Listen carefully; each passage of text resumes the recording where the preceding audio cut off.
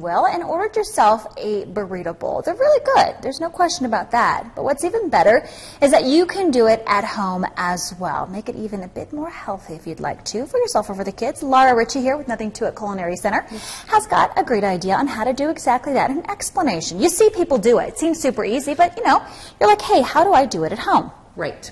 And I do see, you know, people order these all over town. We have a woman on staff. I think I could probably, you know, feed her the worst news if I just gave her a burrito bowl first. Yes. And she'd take it well. But I thought, you know, for kids, instead of putting it into the tortilla where it might get soggy during the day and it can be sort of cumbersome to eat, why not have them be the designer of their own bowl? Yes. Okay.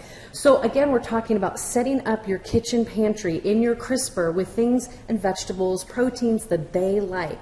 Right? Right. Because then they get to design it. You'll start off with rice as the base. I didn't do too much rice, and I'm using brown rice.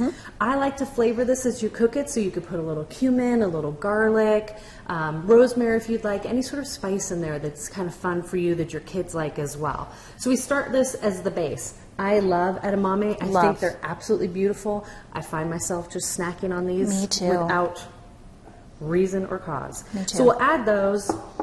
I'm adding a little bit of kidney bean. I was kind of tired of the black beans, thought we'd mix it up, add a little color. What I hope you're seeing here are all the colors that we're adding.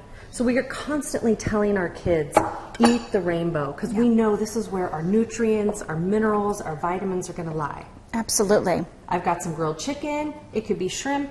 Frankly, you have enough protein in here, you don't need to add another meat.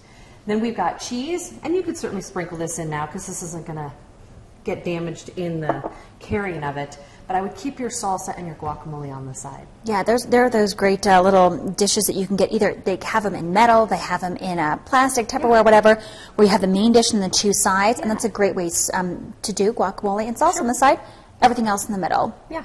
And also, too, chicken from last night or whatever you may have. That's what I love about this is we're using things that we'll incorporate in another meal throughout the week. So it's not like it's a leftover. We're just repurposing those ingredients. So it's really going to do double duty for you. And frankly, I would take this to work for myself as well. Me too. So now we've got a double home run. This is a great one. If you'd like this recipe, you can find it on our website and our Facebook as well.